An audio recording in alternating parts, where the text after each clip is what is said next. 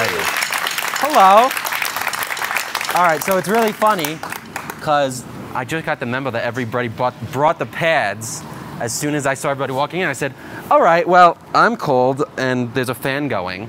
And I think, is anybody else here kind of chilly? Maybe, no. But I'm gonna warm up, so I figured why don't we all do a little group warm up? Does that sound cool? Yeah. All right, so I'm gonna literally do exactly what I do at home. Nothing different.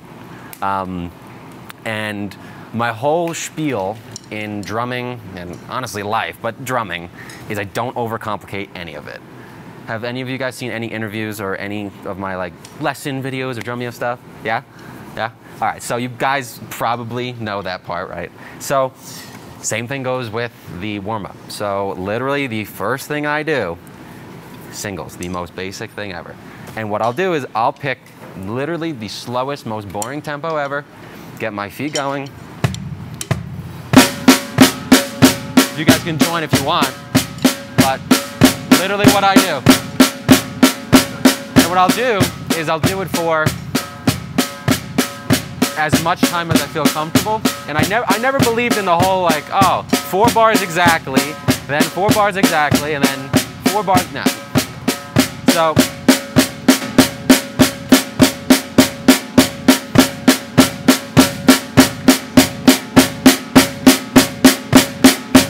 what I'll do is when I'm, in real life, I would, if it was just me, I'd probably go for a little longer, watch a YouTube video and keep going. But for purposes of today, after that, my favorite rudiment to warm up is the flam paradiddle. You guys all know that, everybody? And if not, raise your hand, we'll quickly, no? Okay. Huh? Yeah. So, literally, right flam, so I'll do it really slow. So it's gonna be a right flam, a left, 2 rights. So basically a normal paradiddle with a flam to start that first right. And then it's going to alternate. So a left flam, right, left, left. So repeating, it's...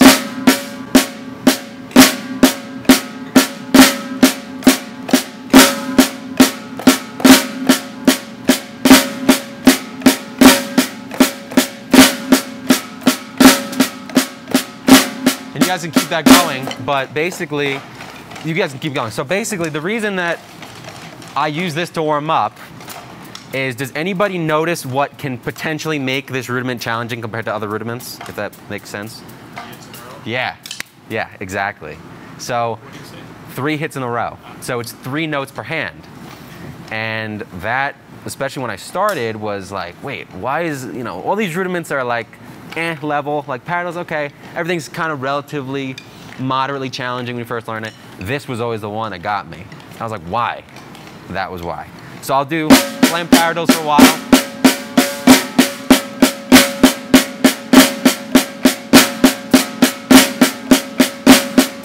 Flam accents.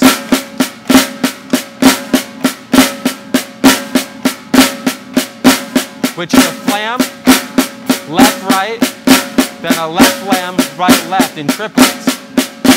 So really slow, it's flam, left, right, left flam, right, left. So a right flam, left, right, left flam, right, left. And really, if it was, I was by myself, I would honestly just repeat those, play paradiddles, play doubles.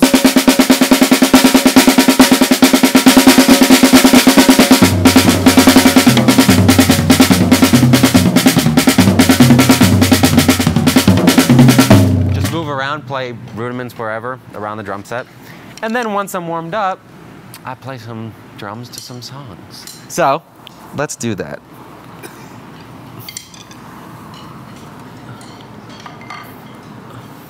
And hopefully, it's not gonna be too loud, so watch that.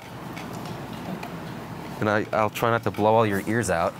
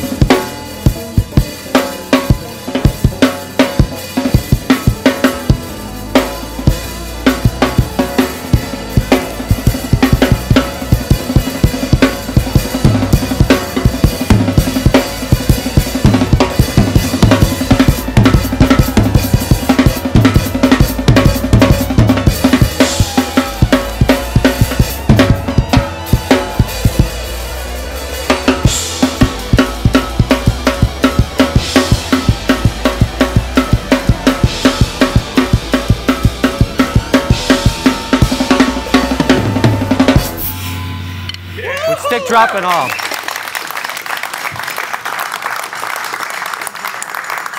All right, so that one with stick drop and all, which, see, it does happen, everybody, was called Flight of the Murder Hornet, and that was by Brady Watt.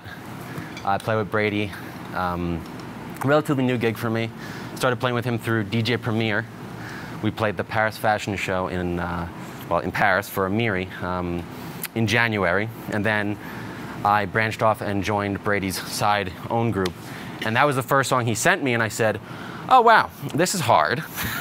I said, this is going to be complicated. He's like, yeah, you want to learn it? And then we got like rehearsal in a week, and we got to play like 10 other songs. And I said, oh, cool, what's the first show? And he says, oh, we're going to headline the Blue Note in New York City. I said, oh, cool. He's like, so yeah, you want to learn them? I was like, do I want to or do I have to? Yeah. So he's tough.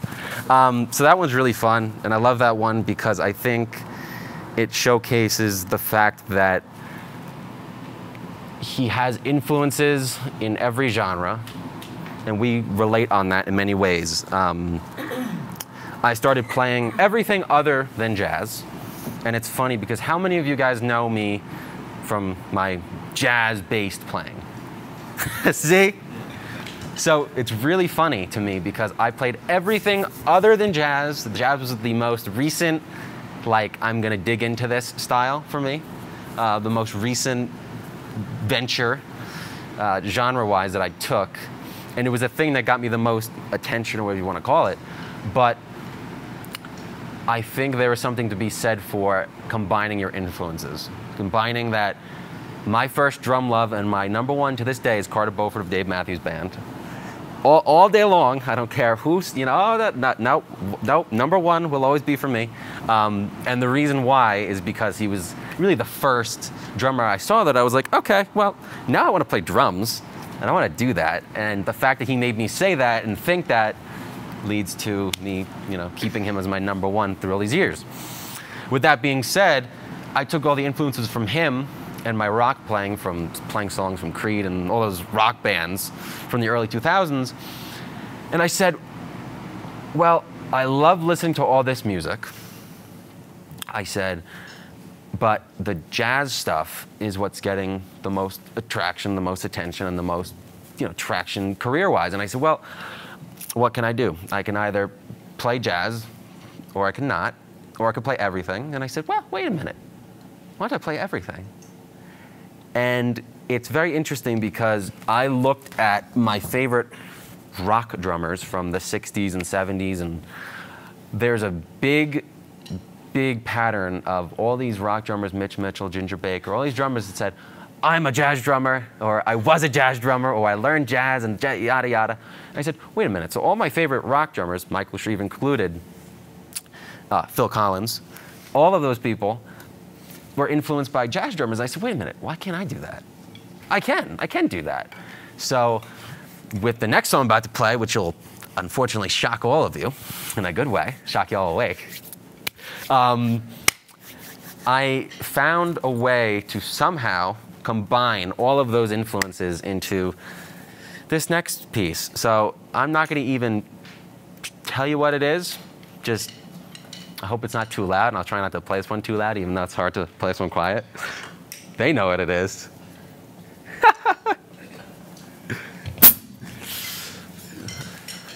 Yeah, correct. Good move. Good move. Yeah.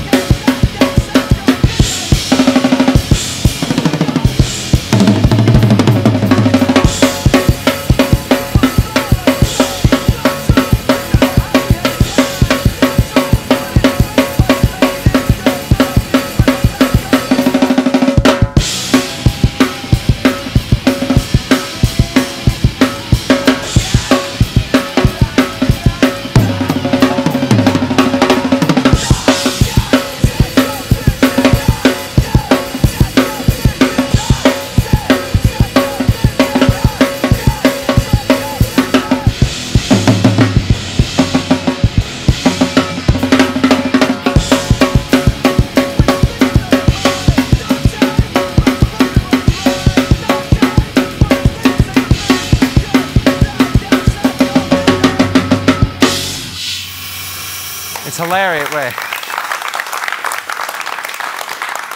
It's really funny because I feel bad because I'm trying to play like. It's hard to do that, but I'm trying my best here.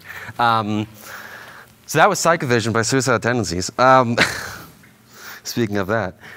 And I think that's a pretty interesting example because obviously just joined the band less than 3 weeks ago. First gig is in less than a month. And going into that, it kind of brought me full circle into what I was just talking about, which is I realized, well, I'm going into a venture that is very, very thought of as heavy, thrash, punk, this, that, yada. And then, you know, listening to the music at first, I was like, whoa, okay, a little shocking. And my dad up there, say hi. I played him the song, he's like, all right. And my mom, who's on FaceTime over there. So everybody say hi to my mom. Hi, Mom. She's gonna kill me for that too. Same with her. I played it for her and she's like, all right, my son's doing this. And then I said, wait a minute. The drummers who have played with them, there's another pattern here. Drummers who played all styles. And all my favorite drummers have played all different styles, and some of the drummers there have played everything from playing with Sting, a la Josh Freese, to playing, you know, Avenged Sevenfold, Brooks Wackerman, and Brooks was a little older than me when he was in the band, and there was a certain cyclical thing that it seems to happen where the influences from one style carry over into another, and then there's something to be said for not kind of forgetting something from each style, if that makes sense. So for me, it was, yeah, I'm doing all this thrash now, but I don't want to throw out all my jazz stuff. And going into it, I said, wait a minute, do I need to learn all the fills like Dave Lombardo from Slayer? No. Do I need to play only Jimmy DeGrasso's fills, which are all just double bass craziness? No. I can play, quote, jazz fills because I don't really believe that there's such a thing as a jazz drummer, a rock drummer. I think we're all just drummers, right? Can we agree on that one? Yeah, you play jazz or you play rock mainly, maybe, or you play everything kind of equally. But going into it, I kind of wanted to break that stigma of like, oh, you're a jazz drummer. Oh, you play jazz. Oh, this person's a jazz drummer. This person's a rock drummer. This person's a metal drummer. Kind of just, okay, we're drummers and we're just going to play drums and we're going to enjoy drums. We're going to have fun with it. So with that being said, I'm going to have some fun with them now. And yeah, spiel over.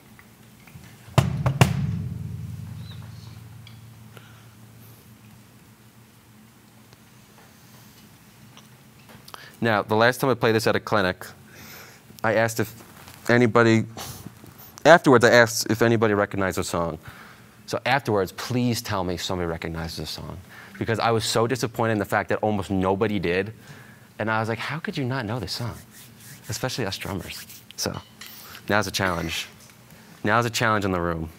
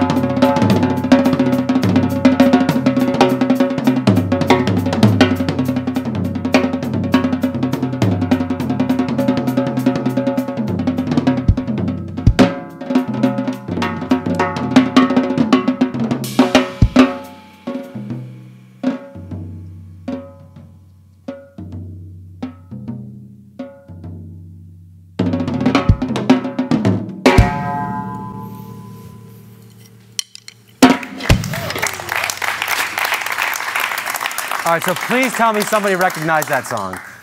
Oh, thank you so much. Really? Wow.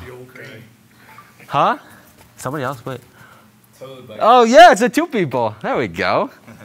Yeah, I was very surprised. I was in Canada, and I said the exact same thing, and people looked at me like I had 5 heads. After I played, I was like, what song? Do you guys know that song? And they were like, no. I was like, what? That is The Toad by Cream, Ginger Baker, after talk about Ginger Baker. It's one of my favorites. And how many of you, so I think it would be interesting if we kind of split this thing up from playing and talking and playing and talking. How many of you came with a question regarding soloing? Did anybody come with a question regarding soloing? Yeah. I guess, can you hear me all right? Yeah, absolutely. Sweet. I guess when it comes to soloing, I'm just at a loss, you know, option paralysis, that kind of thing. What's your go-to rudiment for, I guess, building the blueprint for solo? Well, so the reason I said, did anybody come with a question for soloing, is because I was about to go into a story of my own tips, and I caught myself because I realized it was the perfect opportunity to bring this up. So I was watching a video of Ginger Baker, an interview with him, and the interviewer was like, Ginger, how do you practice? Like, do you do, you know, this and that? And they were asking very specific, do you play this rudiment and that and that? And he looks at the interview, he's like, I don't practice. And I was just like, all right then. And he says, I just play solos. And I said to myself, at first I laughed, I was like, oh, he's playing a joke. And then I said, wait a minute, maybe he's not. Maybe he's actually being serious, and that's actually how he learns, and that's how he gets better. So I came up with this idea, and I said, you know what, I'm gonna do it myself. So I said, what I'm gonna do, I kind of took what he said and I spun it to myself. As I said, I'm at a loss, and I said, I have no clue what else to do. I play the same thing over and over again. I said, so why don't I try to come up with new ideas in any way possible? And I said, well, rudiments, okay, everybody says, play rudiments on the drum set. Like that's like a go-to. I said, well, let me see. So I watched the video, the rest of the video, and Ginger basically plays a solo, and he keeps the same foot pattern going. And he messes up, and he stops. And I said, wait a minute. Now that he messed up, why don't I identify why I messed up, and then learn that little chunk, and say, wait a minute. It's like video games. Or, you know, it's like that little chunk you break is now a little XP to level up. Or if you're building a house, that's another brick in the foundation. And if I do that enough, I'm going to come up with ideas. So I'll literally do that now, and I'll embarrass myself on purpose in front of all of you. And it's cool because it's kind of like a cool, real process. So what I'll do is literally, I don't know, random foot pattern.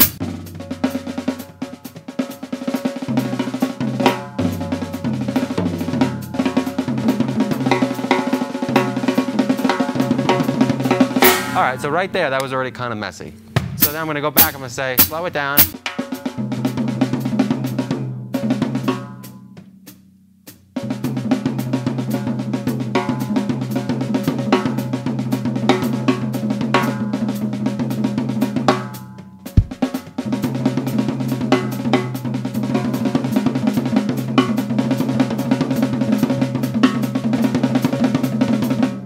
See, it's messy. Slow that down.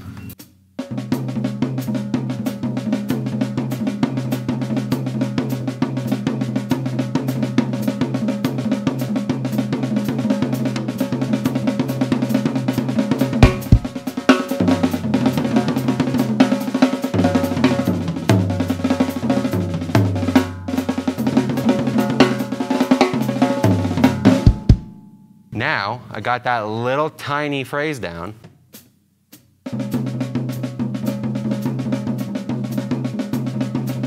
Which I'm literally just playing Hertas. Right, left.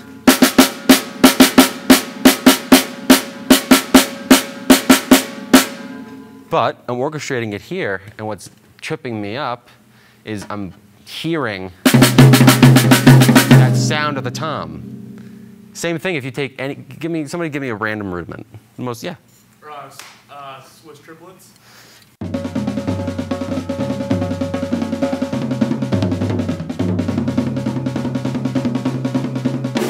So when I first started, if I moved my hands around, playing on a snare drum was one very consistent sounding. If I move it,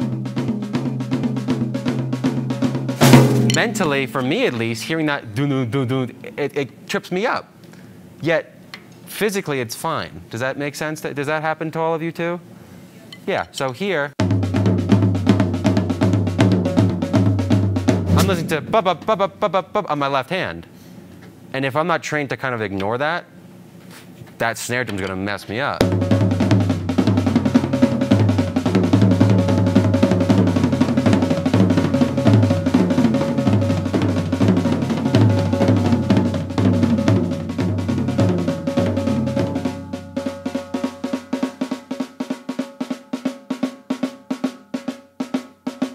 Because that's the melody you're hearing on the snare drum. So every rudiment has melodies on each hand.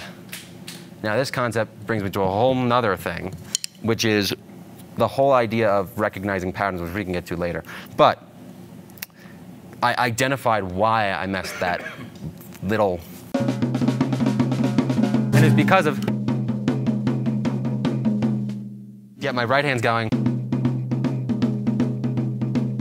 See that? Same herda. So if I don't know, your tom, if you're hitting your tom a little louder per se, your brain might be like, what is that? And get you all out of time and all out of whack, and now you messed up. So what I did was literally stop.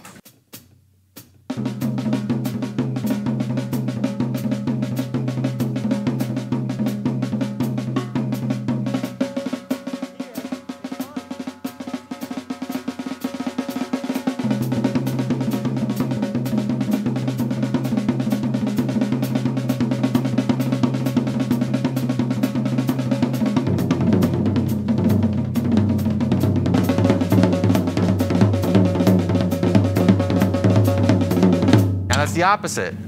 So my left hand, that left hand melody was here. Now the left hand melody's here. So that messed me up again. Bless you, by the way.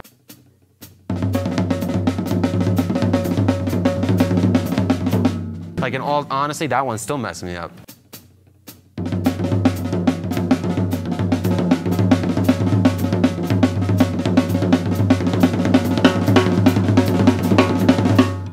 It gets you. It gets you. All right, somebody give me another room. We can do that too. We can mess with. Paradiddle diddle. Paradiddle diddles.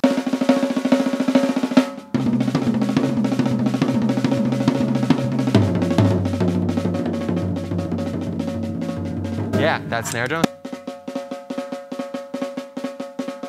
If you're not careful,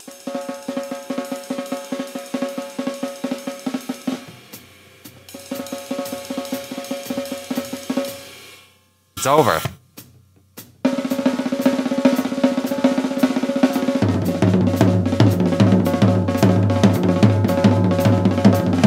Number one, it doesn't sound so easy anymore. And number two, mentally, you're going to get a little screwed up. At least I do. So that is a long way to answer your question, which is basically I solo, like taking words from Mr. Ginger Baker himself. So I don't claim to invent that method at all. But I took his, maybe it was a joke, but I took it seriously and kind of made that idea into my own.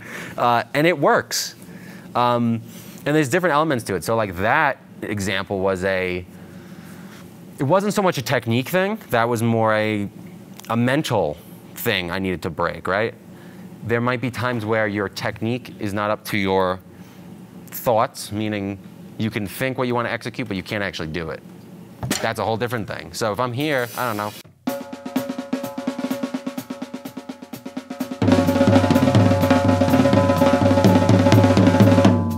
Maybe that's really like not clean. Well, that's not mental because I can think. I want to do. I know. I can sing it. I can mentally process what I want to do. I just physically can't do it. So then that's a process of literally playing that exact same thing slower.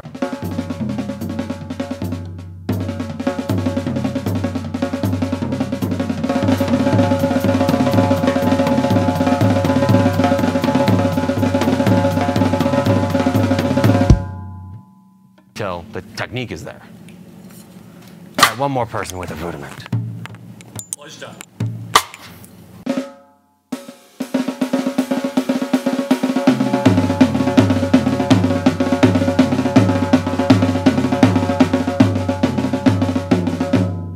That's one of the easier ones, though. It's interesting. Yeah, that can get you, but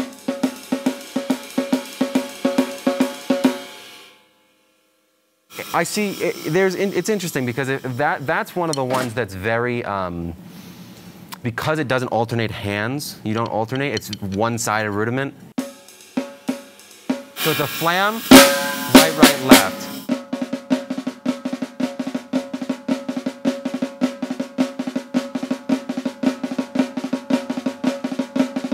I find the rudiments that alternate harder mentally when you switch hands on different surfaces around the drum set.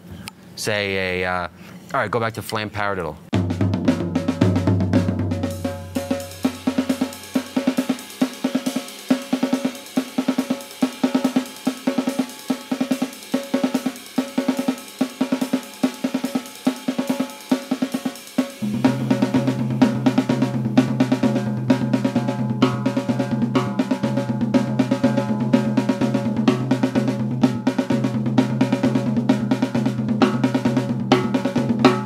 See that?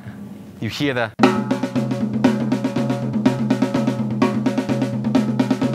I'm hearing...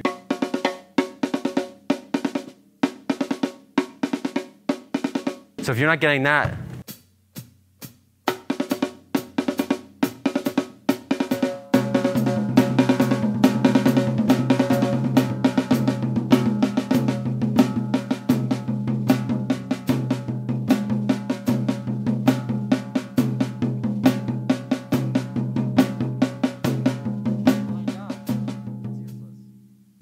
So that kind of explains a little bit of the whole soloing thing.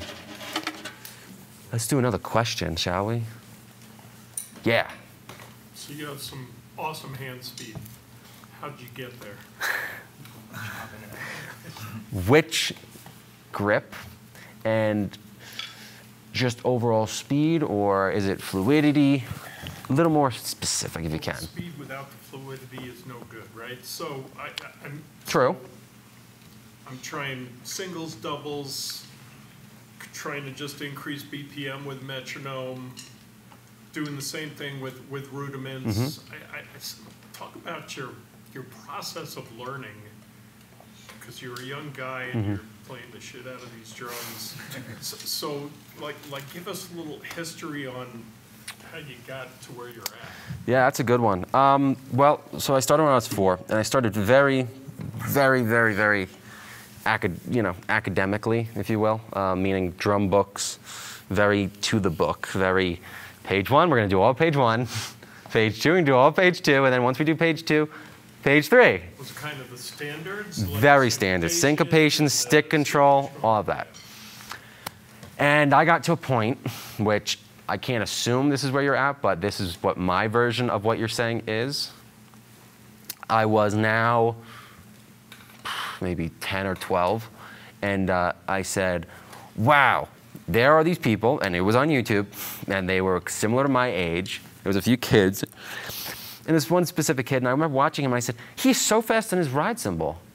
He's like so twitchy and fast. And I was like, I want to be fast like him, and he's like smooth, and what is he doing differently? Like, I'm not fast, I'm not smooth, yada, yada. What's wrong? I'm playing all my rudiments, I'm playing all this and that.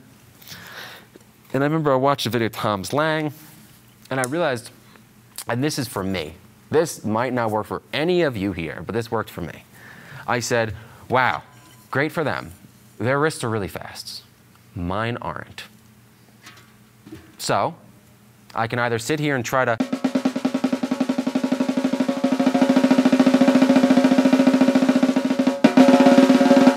like all out, just muscle it, just wrist it and just wrist and wrist and wrist, and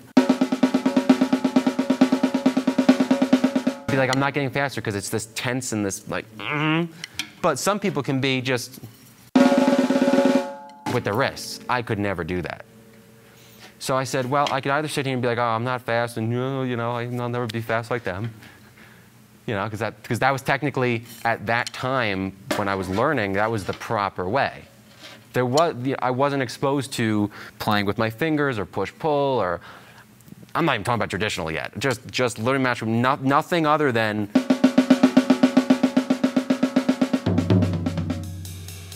you played a rock beat with your wrist, played singles. But I said, how are the people doing?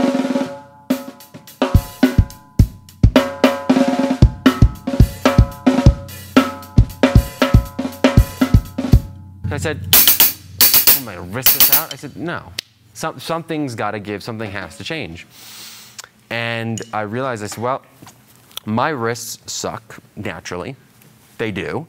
I don't know if it's a genetic thing. I don't know what it is. But I'm convinced that some people just, they are born with the ability to move their wrists really quick. I don't know. I'm not a doctor or whatever, but some people can literally wrist things out. Tom Slang's a great example. That dude can wrist around the drum set and play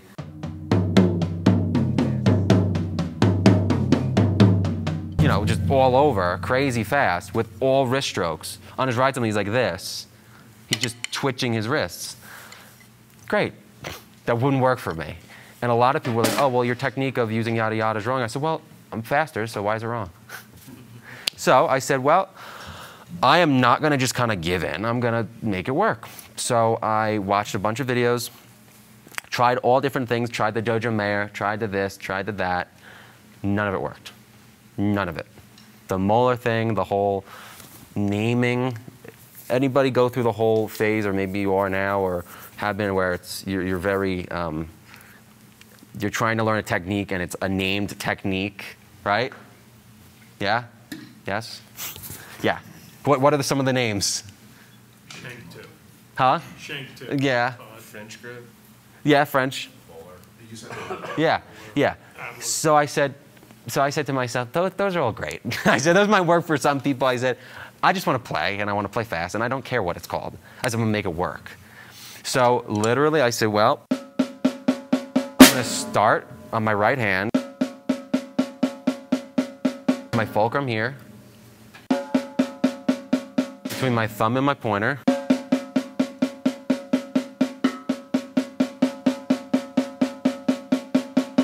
And I said, wait a minute.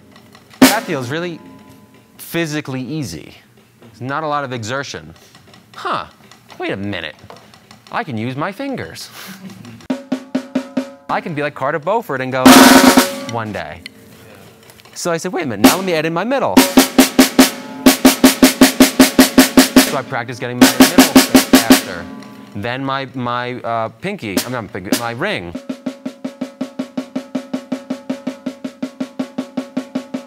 Just the ring finger and the pointer. And thumb.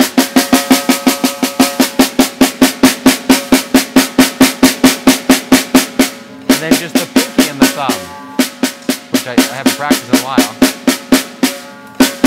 And I said, wait a minute. I'm going to add all the fingers in. Huh. That's a lot physically easier than. So at that point, I kind of was in this phase of practicing a technique, and then a technique, and then a technique, meaning today I'm going to practice my molar. Today I'm going to practice my technique, and then my yada yada. Very like not mixing and matching. And I said, well, I was being taught, whether it was videos or books, that all these things are very separate, right? Kind of, if you go down one rabbit hole, you should play everything molar, you should play everything I said, I'm going to find a way to somehow, wherever I am on the drum set, make a certain technique work, but I don't want to have to think about that. Meaning, I found that if I stopped thinking so much, oh, when I'm on my snare drum, my fingers were kind of my primary force. My ride cymbal, it was fingers or it was push-pull. And all I'm doing here is literally just down, up with my fingers.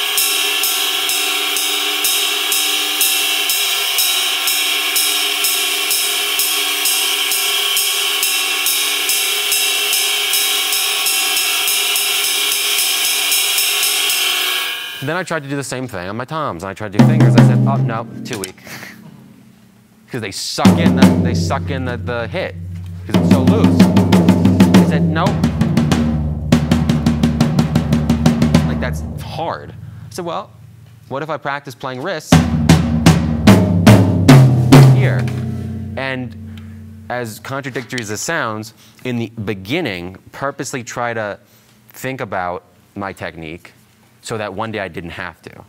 Meaning, in the very beginning of trying to combine all these techniques that we're taught and we learn and we see, I said to myself, okay, one day,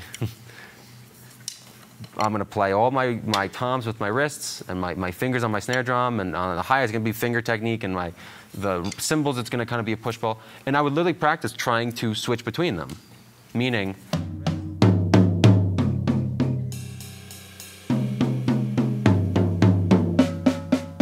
keeping a solid tempo.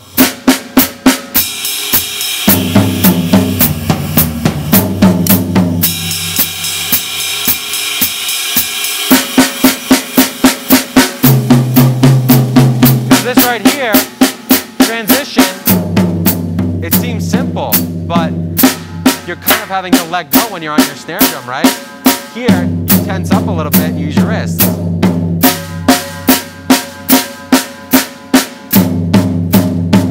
And most of us don't think that we're kind of transitioning techniques when we're on the drum set, right? We kind of just do it, right? But I realized, well, certain techniques don't work on certain parts of that drum set. So that's what happened. I said, I'm going to basically get each one relatively good and find what works best. For me, it was all fingers. Fingers were my go-to.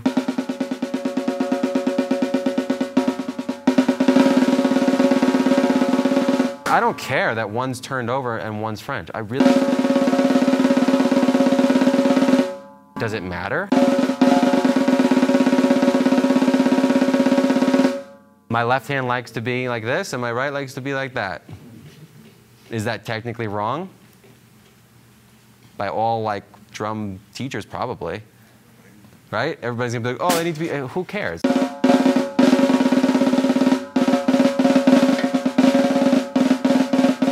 Yeah, I can do them equal. I can purposely think and do both French and both, but I just let my hands do the work. Just stop thinking. I said,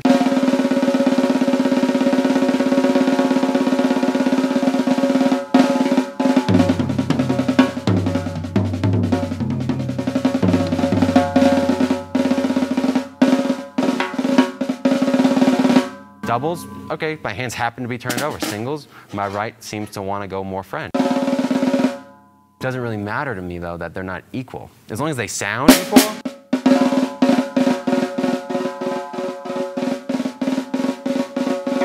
I don't think there's anything wrong with that. I really don't. I just don't. As per literally just getting faster, are there certain rudiments that really bug you with your speed that you seem to be like, I want to get that one down?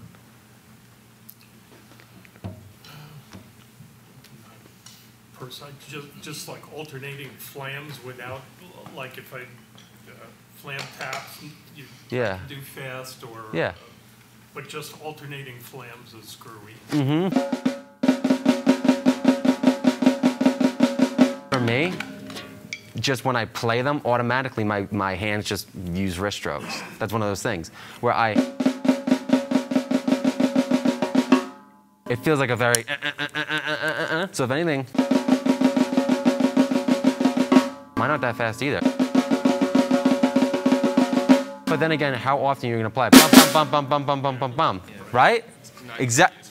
Thank you. So that's a whole nother thing, which we can talk about, which we discussed yesterday in our lesson. He knows that. But that's an example where I was doing the same thing. I said to myself, oh, I'm going to beat myself up, because I couldn't get this one thing. And I said, wait a minute, when am I ever going to do that? I'm trying to think of the one Sucherman uses, and I can't think of the name of it.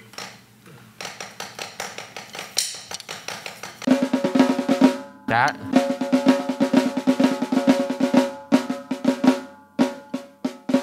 So a patty fla fla, it's called. So what that is, and that's kind of a interesting sounding one, obviously. It's a flam, right flam. So a right flam, left, right, left flam, right flam, left, right, left flam. So it has those two flams next to each other. That is one time when, yeah, those. But as an example, I focused on playing that rudiment before I said, oh, I need to get my alternating flams down. Because I'm practicing the alternating flams by doing something else. So for me, it's about tricking myself. Because if I don't trick myself, I'm going to get stressed out, and I'm not going to want to play. And he does do some cool stuff with the pataflop. Exactly. Yeah. But for me, it was always like, I don't want to have to think, oh, I'm practicing X, right? That, personally, I don't know about you guys, that stresses me out. It does. I'll give you a great example. And I'm being brutally honest. The whole suicidal tendencies gig, for the first 2 days, had a little bit of like a, oh no. Because I watched Dave Lombardo. You guys all know who Dave Lombardo is? Yeah? Played for Slayer, yeah? I watched him play some of the playthroughs, and I said, oh boy. And my dad can attest to this, because we're in the car, and I said, I don't know if my double bass drum chops are up to there. Did I say that or did I not? He can attest to it. I said, I honestly do not know if I can play those parts. So I went downstairs for about 10 minutes, and I reverted back to old Grace, and I went bum bum bum bum bum bum bum bum bum bum. I don't have a double pedal. I would do it over and over again. This is kind of a long-winded lesson right here, but this is like probably the most important takeaway of this entire masterclass. Please. I went down there and I did that for about 10 minutes, and I said, stop. This is the one thing in the last year of doing these clinics you tell people not to do, and you're doing it yourself. Which is, I said, a long time ago, I had kind of an epiphany of, and this is kind of a concept that in the beginning is hard to understand. We discussed this yesterday, and I think you understood by the end of it, I believe so. But it's really like my #1 most important, I think, concept of playing drums in general, honestly. And it goes really for any skill. And I know young, and a lot of people here are much older than me, so I don't come off as I know everything. That's not how it comes off. But I found in many skills over my very short life that if I approach it one way versus another, there are two completely different outcomes, and they affect you mentally very differently. What I mean by that is this. With that example, I said to myself, Dave Lombardo's skill on his double bass drums is up here.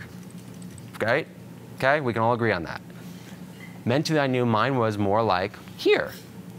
And I'm not going to be over here like, oh, I'm the greatest drummer ever, my skills are amazing. No, they were down here compared to his. So I said to myself, if I want to be at Dave Lombardo's level, whatever that means, I can practice Dave Lombardo's hand speed, Dave Lombardo's independence, Dave Lombardo's fitness, Dave Lombardo's this, that, and maybe in 20 years, I'll be as good as Dave Lombardo. And then I can play that Slayer song. That's the approach I had when I was young, and I think a lot of people get into that approach. I had a kind of I had a sports analogy once, and it doesn't really make sense anymore, but it was the idea of I could get all my attributes up to this person's attributes that I wanted to be and take the long road, or I could basically cheat and jump right to the goal. And what I meant by that is it started with, how many have seen me do some Buddy Rich covers and things like that? Yeah.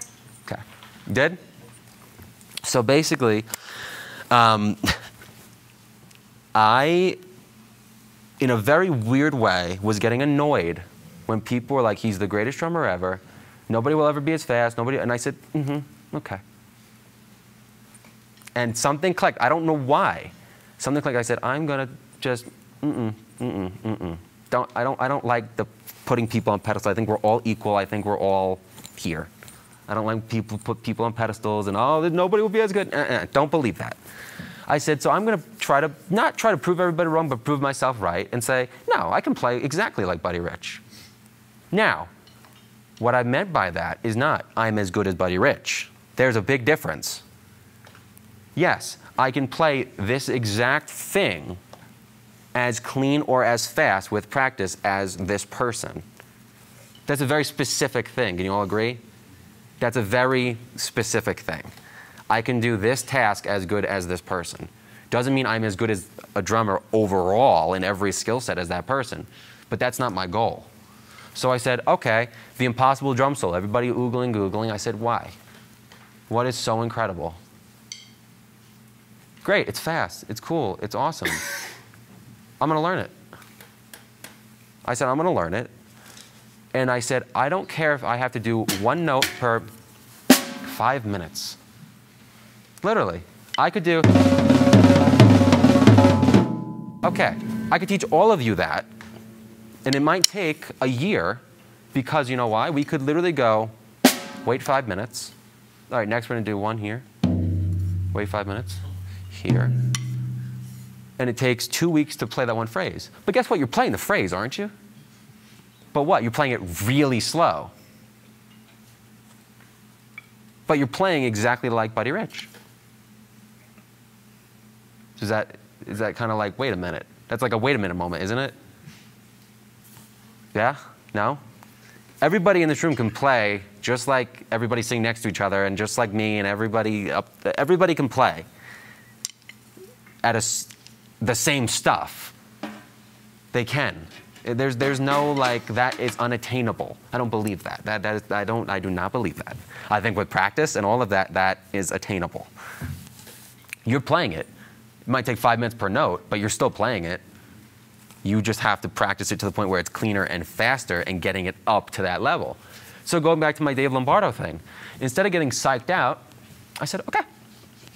Instead of getting my double bass drum chops up to being able to play War Ensemble by Slayer, in 10 years, I'm going to put War Ensemble at 50 speed and play that song at 50 speed.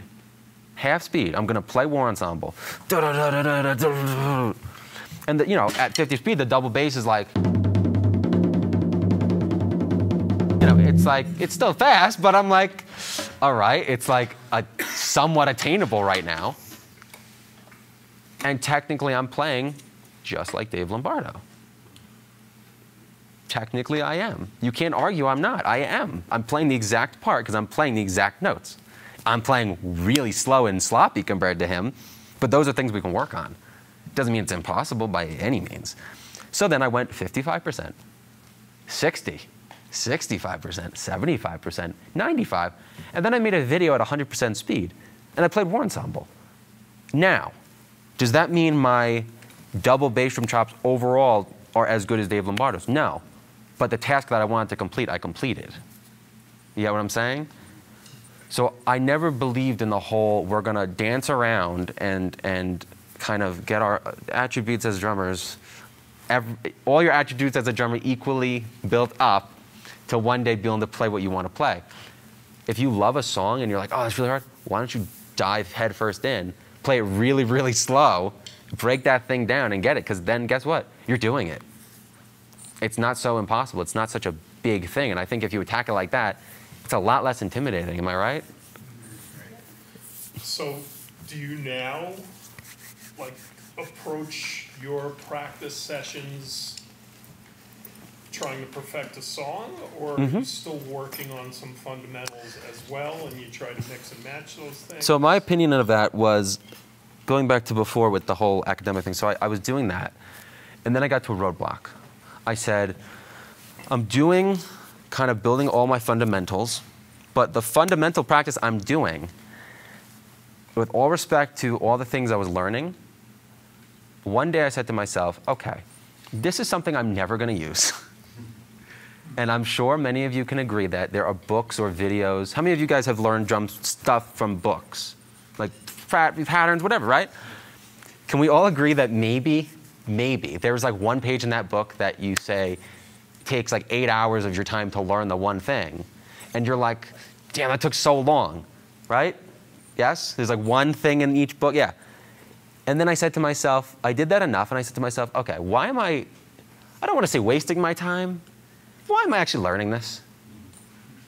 Yeah, I said, why am I learning this? And I'll tell you the story, because I was playing a jazz gig, And I was doing this, and they're like, oh, we're gonna trade fours. And I said, oh, great.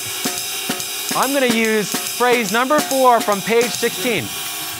It was over by the time I thought of that. And I ended up messing it up anyway, so it didn't matter. So I said that day, that was at the Jazz Loft. That's a jazz club on Long Island, New York. Guys, that one moment I said to myself, all right, everything I know about learning drums is over. Seriously, I said, it's over. It's not working for me anymore. And I don't believe that's the way that everything should just, like, it's just cookie cutter. No. Now, fundamentals are so important because I would never be where I am without learning my rudiments, good technique, good posture, learning the basic grooves, learning, you know, some Latin, some jazz, some rock, like all of that stuff, yes, yes, yes. Learning the fundamentals, yes. But then, eventually, the fundamentals start to blur into a line of rainy day material, as I call it, of like rainy Saturday, 2 o'clock in the afternoon, I'm bored, and I'm gonna spend 9 hours learning some polyrhythm that I will never play. See, you're laughing because you all know what I'm talking about. And I started doing that. I was like, all right. Cool. Oh, crap. Now, I'm not judging if that's a groove. Like, if that's something that you're working on, you're starting out, that's how I still do things. What I was trying to demonstrate is that's something like, I don't know, I'm trying to give you an example of if that was something in some crazy time signature, right? That's what I'm trying to say. If it's some groove in some like 19 over this, yeah. Because the fundamentals that people start to teach and you see are not so fundamental, I believe. I think the fundamentals are really, really simple. And they're not as broad as people make them out to be. I think there is a like kind of an end, honestly, where these sets of things you need to learn, get all of those as good as you can get, and then you start to branch out and be more specific with your drumming. The reason I thought of that was I said, okay, all of my favorite drummers, all of them, every single drummer in this room, what is the most amount of notes we play per limb consecutively, if that makes sense? Most of the time. I'm not talking about like metal where you're just going like, you know, it's just like forever. Honestly, like watch Buddy Rich. Who people's favorite drummers? Just name them. Just like favorite drummers. Stuart Copeland. Stuart. People love, huh? Tony Williams. Great. Thomas Lang. Yeah, great. Exactly. Darren King. So all of these drummers, what honestly is the most amount of notes they probably typically play per hand at a time? Even a simpler answer. Like in a bar. We're basically all just playing a combination of singles and doubles around the drum set on our hands and feet, right? All the stuff I've been playing the past whatever hour, that's just, what, singles and doubles, maybe 3. Wow, 3 notes per hand. Really branching out there. But I'm trying to break it down. It's not complicated. It's not complicated. So I said to myself, all my favorite drummers, all these guys, I said, wait a minute. They are really good at really basic things. Instead of the approach of, I kind of skipped out on learning the really basic things, and I jumped into learning the really complicated things, and now somebody asked me to play a single stroke roll, and it's messy. I said to myself, I would rather be able to play a single stroke roll as clean as ever, and a double parallel, and a parallel, and all in a basic rock groove, and never be able to play some 19 over this, that fundamental groove that is not so fundamental. So my approach was, I need to simplify it, because all these drummers, like Stuart is a perfect example. We love his playing because he's so energetic and he has these cool drum parts, but none of it is technically complex, right? It's technically very simple if you break it down, right?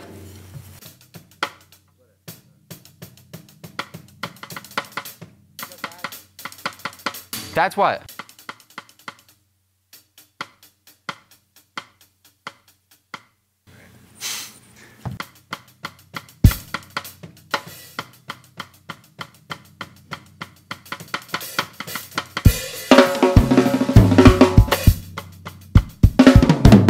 Does all that kind of stuff.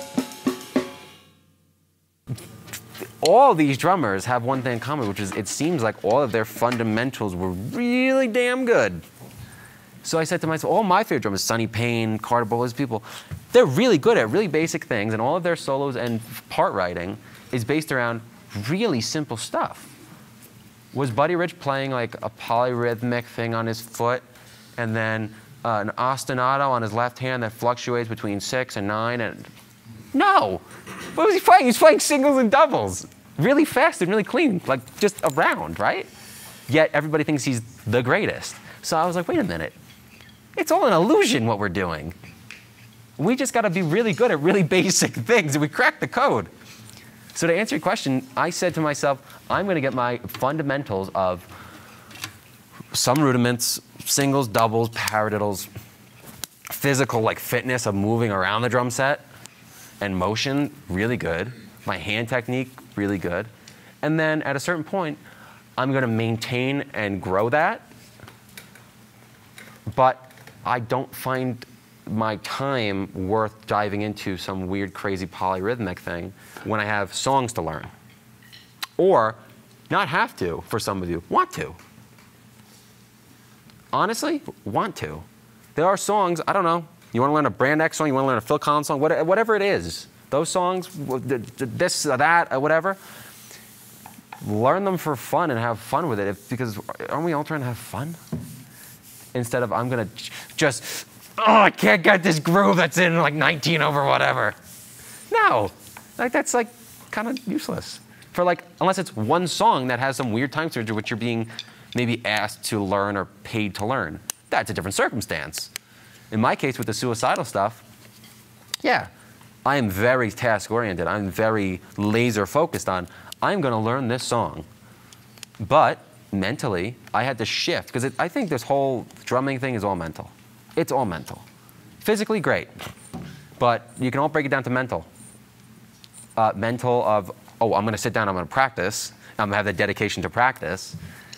And the mental thought of how I'm going to approach it, because it's an intimidating thing. Especially, I think, watching it, especially the way you guys are watching it, versus when you're doing it. Can't you agree? Something about watching somebody do something and then doing it yourself, at least on the drums for me. I literally went to the last suicidal show with Brandon on drums, and I'm watching him, I'm like, I'm not going to be able to do this. And my brain just went to that. I was like, uh-oh, uh-oh. But then I played the songs, I was like, oh, they're not that bad. Yeah. Have you had issues or struggles with the ergonomics of the setup? Have you had to spend a lot of time thinking about where things go? You know? Well, when I was really young, I got into a phase where, God forbid, you touched this crash and moved it. Oh no. That was me too. Okay, I'll tell you a really funny story. So my very, very, very good friend, Billy Reimer, you guys know who he is? Drummer for Dillinger Escape Plan? Very, very close friends. He came over and he said, he comes down, he sits on my drums, he goes, and he's like, oh, he said, that bass was way too tight. And I was like, how old are you, if you don't mind me asking? You? I'm 12. I was 12. I was probably like 12, 13, right? I was your age. I was literally basically where you are too. Guys, he takes my floor tom and he goes, that's right, that's what I did. Throws the bass drum this way and starts unloosening the tension rods. I nearly had a panic attack. I was like, I'm never going to be able to put it back the way it's supposed to be. I can't play. It's going to take me hours. It's going to take me days to make it right again. Like the angles, like it's got to be perfect. This and that. It's got to be where it's got to be. Guys, he unloosens it. He puts it back. He doesn't even clamp the bass drum pedal onto the bass drum.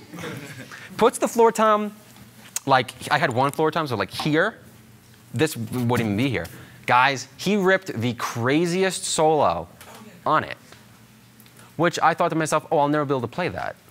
It was that good. And that moment taught me a big lesson, which was, in the end of the day, it really doesn't matter, but there is a dichotomy, there is a balance. It doesn't matter in the short term of like, if you're in a gig and the crash moves. I had to learn of like, if I'm in a gig situation, I'm sitting on somebody else's drum set, I don't have the luxury of doing that. I sat in on a gig at the Paramount in New York a few weeks ago, and my friend, he sits like on the floor basically. He's one of these people who sits with his like legs like this. I'm happy he can do that. I cannot. But I was not going to go to his drum set and be like, wait, crowd of thousands, I'm about to sit in, let me raise the seat. No, I sat down. Yeah, I was uncomfortable, but out of forcing myself, I said, I need to just learn to be able to just adapt. Now, that being said, if I have the luxury, it's not so much about like perfect, but I think there is something to be said for making it comfortable in the way of, for me, it was, I had to learn how to, over gigs and just playing in my basement and playing wherever, playing different size drum sets, what is most comfortable. And I had to be really brutally honest and not care what other people thought. People have sat on my, actually it was just a week and a half ago, I was at Drumeo. You guys all know what Drumeo is? Yes. I was up at Drumeo filming, and I sat down, and I'd already set the whole kit up, and somebody, one of my friends sits down, and she's like, you sit with your feet so wide. And and I was like, I don't even notice it.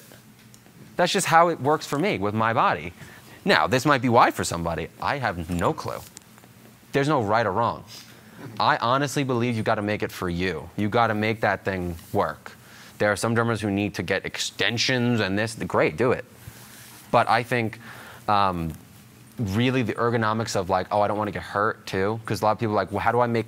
A lot of people ask like, how do you make your drum set most efficient, right?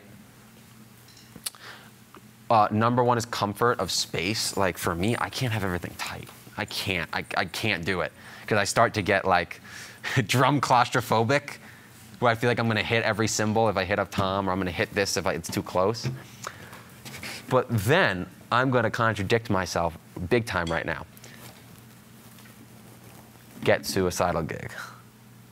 Practice with my drum set really with the cymbals wide apart. And this was literally a week ago. I was in my basement and I said, all right, I just leveled up mentally as a drummer myself because I learned something about myself. I'm exhausting myself. I'm exhausting myself with this music. So no, in that case, honestly, it's not set up like this. The ride is way closer. The cymbals are closer because I don't have the time to go in suicidal. All the grooves are, and just that little, if it's further, I'm getting tired.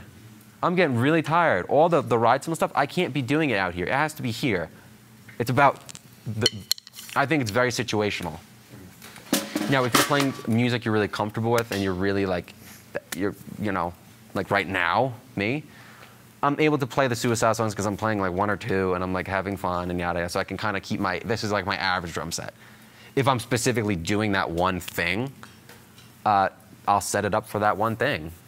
But then it actually makes it uncomfortable to then play a big solo on that drum set. Like the way I'm setting up my suicidal kit, yeah, I can solo on it, but it's not nearly as comfortable to solo on as this one because it's tight. I'm kind of worried I'm going to hit something, but I'm also not doing certain movements in that situation. I'm not doing any crossovers. I'm not playing traditional grip. I'm not doing anything under the crash. The crash is way lower. It's about speed. So I think, honestly, to answer your question, it's about what's your main goal. If your main goal is comfort, comfort.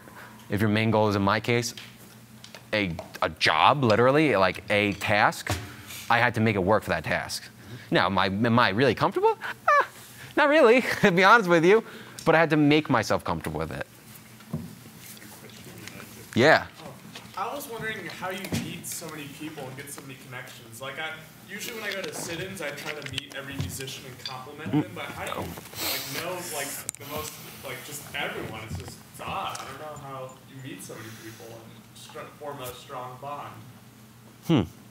That's a good question. I'll be really honest with you. I think you need to be the most genuine you possible.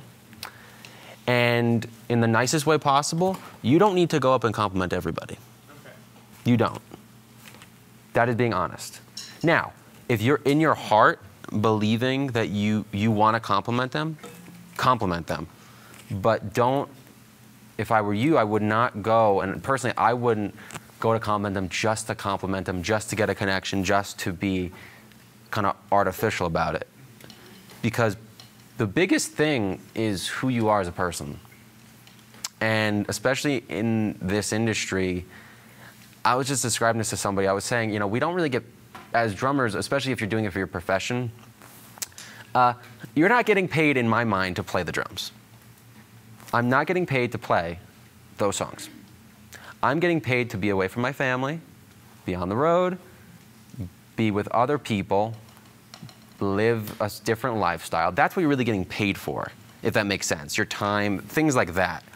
And the reason I'm bringing that whole pay thing up, and even if you're not doing it as a profession, it's about you as a person, because people don't honestly want to be around people. You could be the greatest drummer ever, and if you're a jerk, and or you're hard to be around, or you're this or that, so honestly, I be me. I don't try to impress anybody. I don't try to like schmooze up to people. I play the drums. I have fun, and I think people are attracted to you being you. I think people are attracted to realizing that you're a real person and not just a really good drummer, you know? So I think just like in any other circle, you know, if you're in, I don't know, when I was in high school, if I wanted to make friends, I wouldn't just like go up to random people and compliment them to hope they're my friends. I would just be like cool and nice and just like, hi, how are you? Like, I don't know, like just be nice to people and hope friends came out of that. I made friends yesterday here, but it's not because I was like, oh, like I'm such a good drummer, like, you know, like, let's be friends. It was like, hey, this is my interest outside of drums. This is me. I'm a person. Let's be friends. So honestly, my biggest advice is be real. The social media thing, be real too. Do you try to post on social media and get it through there too? So connections through there? Yeah? Yeah.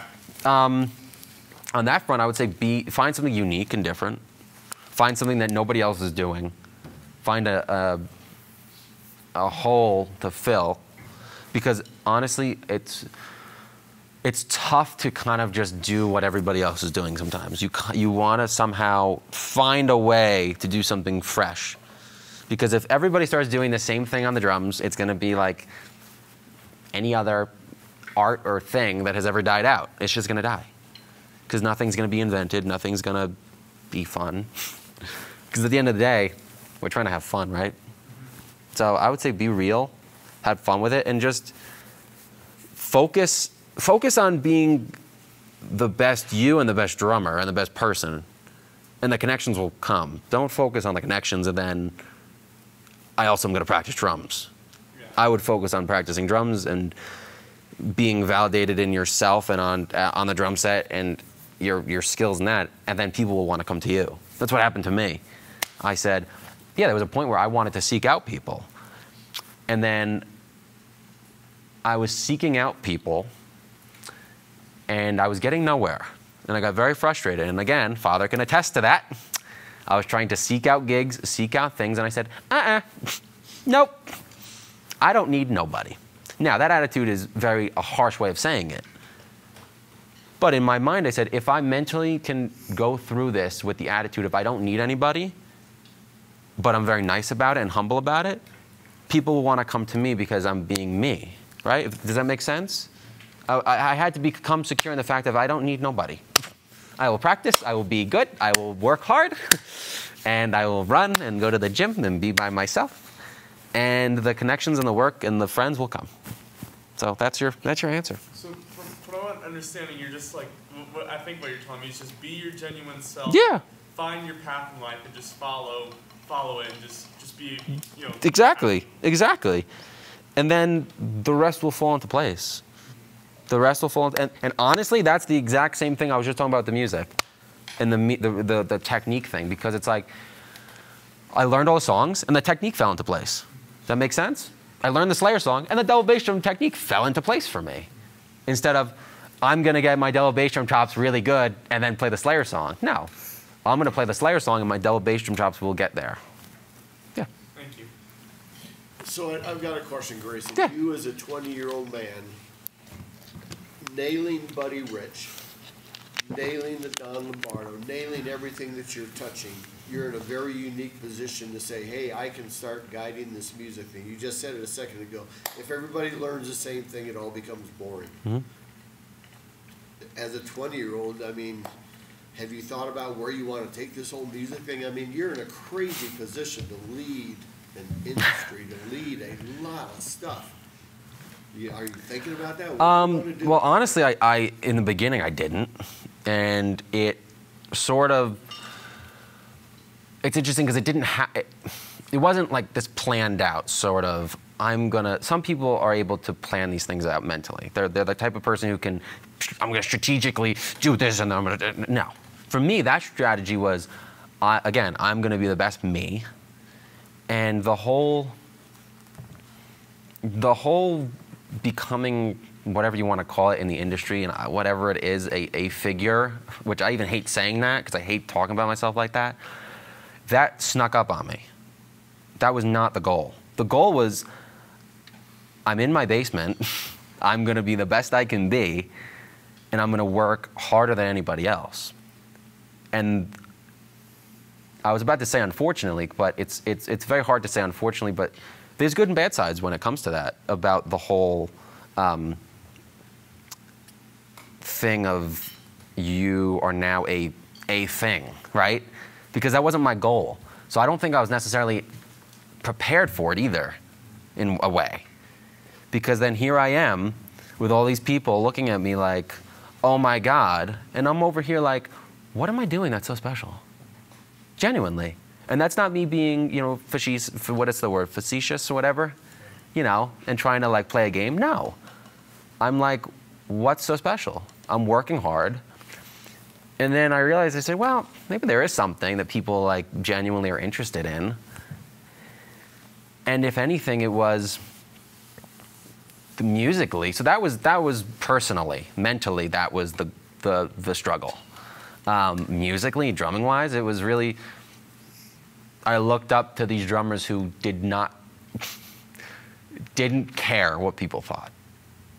They broke the mold, and that's what I wanted to do. Because I watched Sonny Payne. There was the videos of Sonny Payne. You guys all know who Sonny Payne is? Jazz drummer. If you don't, look him up. Amazing, amazing. But he would be playing with Count Basie or Frank Sinatra, jumping around on the drums, going crazy, doing tricks and all stuff. And I said, he is so out of place in the best way possible. But guess what? Me, I don't know how old I was, thought that was really cool and thought that was attractive. And I said to myself, well, if I do my own version of that, maybe, just maybe one day a kid just like me, because I'm no different than anybody else, will look up to me like I looked up to him, if that makes sense. Because I don't honestly think in his mind, and I can't assume, he was thinking, I'm gonna change drumming, but it just happened. Same with Buddy Rich. I don't know if he had the attitude of, I'm gonna go change drumming. But he broke the mold and he was like, I'm gonna do what I believe in and what I wanna do. And then it became something. So it wasn't necessarily the focus, but now it kind of has to be. Because it's almost like a responsibility because people are looking up to you like, well, what are you gonna do with it? And it's like, oh my God, like I have to actually think about the answer. Because like, it's so far out of my mind because I don't view myself that way. Which is tough because it's like almost like an imposter syndrome thing where I don't view myself that way at all. I still view myself as like the kid in my basement working hard who honestly nobody cared about, drumming wise. Not like family wise, I'm saying, drumming wise, because I got like, denied from music schools for college and like put down in many drumming ways. And I said to myself, I'm just gonna prove everybody wrong and have that attitude. And I never really lost that. So now being thrust into the spot of like, well, where are you gonna take it because you're like an authority? It's like, I'm an authority? What do you mean?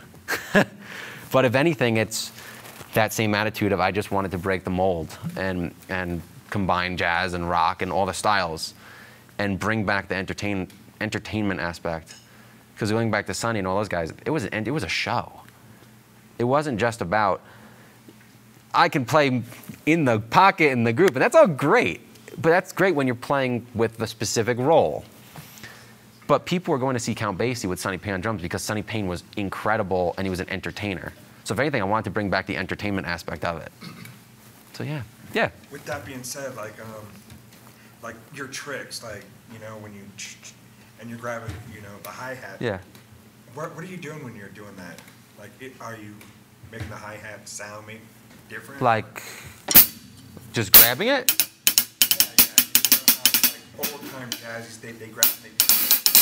Well, that whole thing came about because what you can do is, I never really believed it, but people were like, you can keep your hi-hats semi-closed, and it's easier to control them.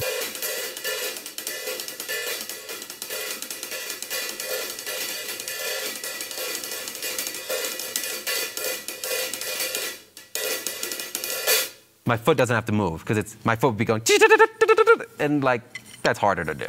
Right. That's nothing like, I think that was out of necessity of back in the day. They didn't want to like.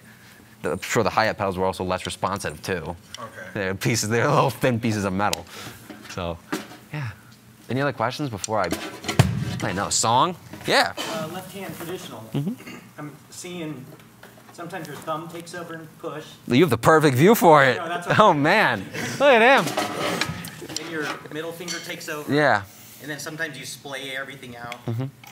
Is that, again, for comfort or just what works for you? Just works for me. Yeah. Just works for me. How about flipping from traditional to matched? Because I see you do like.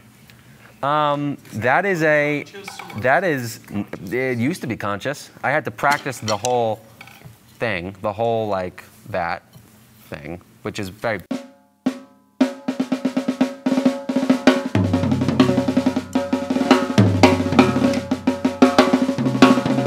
I had to physically practice that, but mentally now, I think it's just like I just do it. It's weird, but like mentally, I think if I know I'm gonna maybe do something that's more,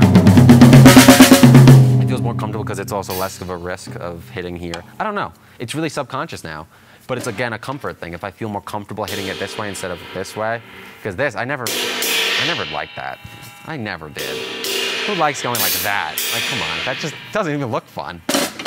No, it doesn't look fun. It doesn't. You think that looks fun? Yeah, gosh. All right, should I play another one? Yeah. I feel bad because I feel like I'm blowing all your ears out. Don't. Please do. Don't feel bad. I hope I'm not blowing all your ears out. All right, so I have a good idea. I have a very good idea right now. So how many of you, you said saw my Drumeo stuff? What videos did you see? Caravan? Everybody saw Caravan? Oops. Oopsies. Oopsies part 2. So all of you saw Caravan, huh? Yeah, drum battle. The drum battle with Brandon. Who won that one? Who won? Clearly Brandon. Clearly Brandon. Okay. Any other videos? Now it's saying replace battery. Did I just break the pack? Or did I just, oh no, it's batteries. Oh, there we go. Never mind. We're all good. When you did your Whiplash review, at one Oh. point you said, I've never had a chair thrown at me, suggesting you have had things thrown at you. Well, I'll be honest with you. I haven't had a chair thrown at me, but I had a drumstick stuck in the back of my back. Went, shh. Oh yeah, legit. Yeah, I had to hold myself back from getting at that person because he's a very well-known drummer as well. But I'll get my revenge one day. Not physically, but through success. Through success. Through success, I'm slowly getting my revenge because he can't avoid me. You can't. I'm gonna be everywhere. I'm gonna surround you. My face will be in your mailbox. That was my goal. I said, I don't need to use my hands. I'm just gonna surround you in the business. I'll just get my face all over, and you can't avoid me. He went like that. He went, and I said, okay. now I really have to be successful. But no, I have not had a chair thrown at me, thankfully. Yeah, no, not yet. You could be the first. So Caravan, huh? Interesting. Yeah. I don't really like that song, but I'm kidding. I love that song. It would be a shame if I played it. It'd be a real shame if I did that one. I don't know.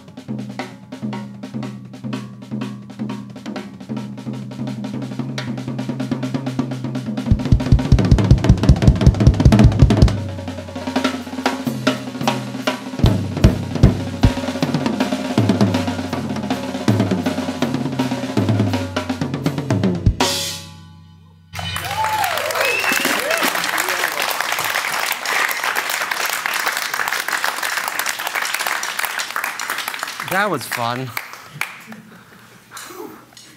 So, any other questions? Huh? Oh, thank you. Any other? Yeah. It doesn't have to be quick, but yeah. Time signature that makes your heart sing. Makes my heart sink. Well, like, I love playing the set, but odd times are so much fun to me. I can't play that well in odd times, but is there a time signature where you're just like, oh, this is fun? Well, I'll be honest with you. I approached that the same way I approached all of it, which was, I said, if I start counting and I overcomplicate it, I am screwed because I can't do that. So who knows March of the Pigs by Nine Inch Nails? Nobody? What was the song? March of the Pigs by Nine Inch Nails. Oh.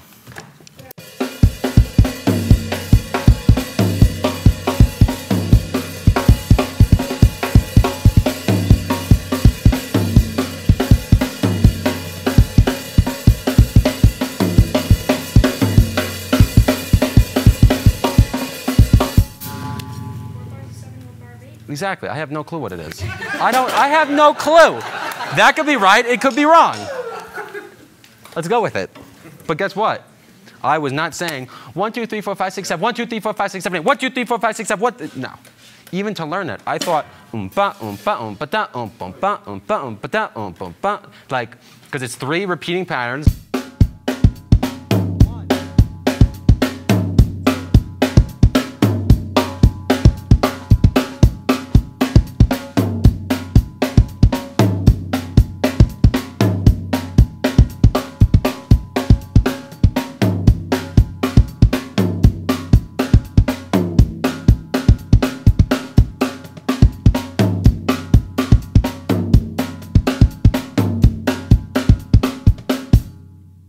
So when I learned that, because I had to, it was one of those songs I had to learn for a gig. It wasn't, you know, I was like terrified of that one. I was like, what is that? So same kind of thing. That Brady song, I had that Brady Watson, the first one, I think it was the first one I played. That thing, I have no clue. That's in like 5 and 4, and it goes to 3, and good luck counting that. I have no clue.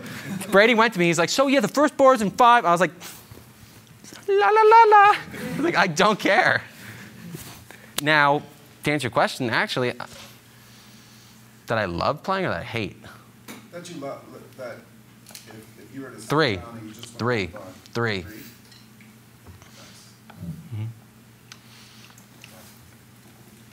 Like when you're just doing Caravan, what typically goes through your mind when you're playing? Is it kind of like just random thoughts, or you just thinking about the next thing going on? Right. Well, the people I hate, no, I'm kidding. All the people have to prove wrong during the solo, that's for sure. I don't know, just having fun. Just having fun. No, like, I'm going to do a polyrhythmic groove now over this ostinato, boom, boom. No, nope. Having fun. That's what I think about. It's the truth. Yeah. Are you familiar with Steve Lyman? Of course, yeah. Yeah, he does some pretty crazy stuff. Mm-hmm. Do you find any application in some stuff that he does? I have actually never dug into his stuff. I know who he is, but I never, so I can't. Because he does some really crazy polyrhythm stuff. That, Yeah. It's kind of like, where can this be applied? But just kind of, no one's gonna dance to that, you know? It's like. Exactly. I guess it's everybody. If you want to do it, great. Yeah. Do I think you should have to? No. And I think it's right for everybody? No. It's almost like the gravest equivalent I just thought of. Maybe it's because I just played a solo. I can actually think. When we were all in school, and some of you are still in high school, there were math classes that I was like, I'm never going to learn. I'm never going to use this. Can we all like agree on that? It's the same kind of thing. But with drums, guess what? You can make the decision to not take that course. You can opt out of that course in drums. In high school, I really couldn't. I had to take whatever calculus, whatever that thing's called. Calculus B. Yeah. It's a pleasure. I have to go 50%. Thank you for coming. Is there a genre you think is most challenging for you to learn, or was the most challenging for you to learn, like jazz, math, rock? You know what I mean? Like Learn or play? Learn? Because I'll be honest with you, physically, nothing's going to beat that punk thrash. Nothing. Physically. Oh, physically. Oh, yeah. Oh, yeah. The first time I actually when I was at the Philly show, it's very funny because we were joking. I was joking with Brandon, and who was in the band previous, and he was saying, he's like, dude, he's like, make sure you get Gatorade on your rider and this and that. I was like, what? And I like kind of was laughing. I was like, he's like, you need it. Sure enough, during the show, he like chugged 3 Gatorade, had like an energy bar next to him, because it's literally just, it's ridiculous. But it's not like some of the speed metal where, sorry if I offend anybody, it's not triggered. Exactly, so you're shaking out, what? A lot of the speed metal, which is a completely different thing, they'll put triggers on the bass drum and on your drums, so you can play like nice and soft and really fast, and it sounds like, you know, massive. You could basically go like this on your bass, like really fast, flutter your bass drum, and it sounds like boom, boom, boom, boom, boom. No, this is old school. This is like 80s, 90s. We don't have triggers. You're actually gonna play that fast, and you can't play it. You can't play those songs like fast. You have to play like that with 2 bass drums, but real. There's no cheating involved. So physically, it's up there. To learn, probably jazz, just because there's just so much to weed through. But again, a lot of it is, do you want to take that course or not? It's your choice. So how long did it take you to learn that caravan? Like, was that days, weeks, months? Learn it from start. You mean, well, that's a hard question. I mean, what I just played, yeah, that's just a culmination of my 16 years of playing drums. The song itself, I could learn in 10 minutes. We could all learn that song. It's a very simple form. What I just played is 16 years of playing, though. That's the thing. Because it's all improvised. I just improvised, you know? But to learn the song itself, minutes. I could teach all of you. It's not a hard song at all. The basic groove would take, I showed this gentleman the basic groove yesterday. I mean, it takes minutes to play the actual basic groove. Everything on top of it, you know, it's like you're getting a car, or you're getting the car with the super souped up package with all that stuff in it. Or you're just buying the base model. It's like the equivalent.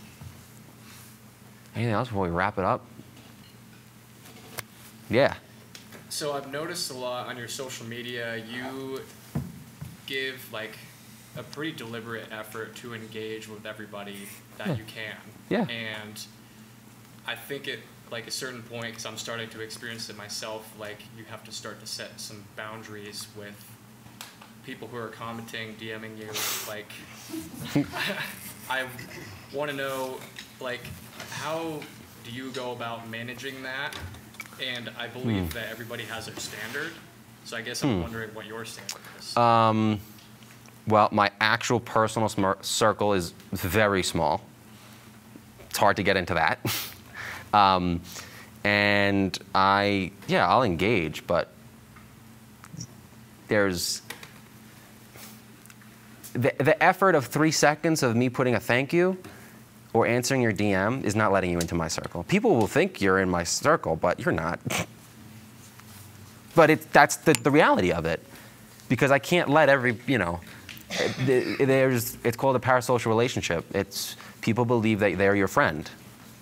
Can be scary. People meet you and they see you every day. Biologically, if you are watching that, you're seeing the person every day. Our brains don't know what social media is. They think they know the person. There's some weird people out there that will literally take that and think you're their friend or family member. And I've never met you.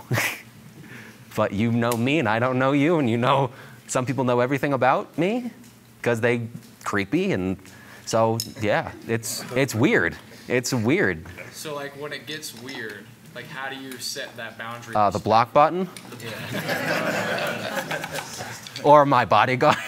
Sure. Simple. Yeah, anything else before we wrap it up? Let's pick a time gap between, say, the ages of 6 and 16. What kept you determined? Oh boy, what a wonderful question. Oh, very simple question. Oh no, you don't even have, I got you. Oof, bad conversation. What boys? Rough combo there. No, so it's very simple. At 10 years old, I was diagnosed with a disease called achalasia. I was out of school for 3 years, almost straight. Yeah. Almost passed away. It was extremely difficult. That man, my father, sat in a hospital room chair while I was in a hospital bed. So no, I didn't have time for anything else. I had time for drums. I had time for my family. And I was lucky to be alive. So drama didn't matter. Very simple. And one day, I was wallowing in pitting and saying, oh, I feel really sick. And if you read my story, it's a very detailed story. I literally don't have time for it because it's very detailed. But it was extremely difficult. And he said, you're going to get your butt up and you're going to make yourself feel better. And that wasn't like a, you know, oh, I just feel better, ha ha. No, it was a fact of like, I can't just sit in my own wallow in pity. I have to get up and do something. So I got up and I played with a practice pad and I practiced. That's all I had. So once I was better and alive and living and had a, you know, I missed out on a big chunk of my childhood. I mean, I was like, I grew up at like 13, really, because of what I went through. So when I was really in high school and like junior high school, I mean, the reality I was living was a lot different than most kids. So the things that they were worrying about, I'm like, funny. Like, I'm not trying to be rude, but it was like the concerns and dramas that they were talking about, I'm like, you're lucky that you were able to deal with that and not, you know, the truth of what I went through. So no, that was the best thing ever. It was honestly one of the best things that ever happened to me because I was completely alone those 3, 4 years, whatever it was. Had my family, no friends. I had the drums, I had music, and that's all I did. Cool. So distractions weren't really an option. And that's the truth of it. Yeah. What a positive note to end on, am I right? Well, thank you everybody for coming. Huh? I thought I'd save the best one for yeah. Well, thank you everybody for coming.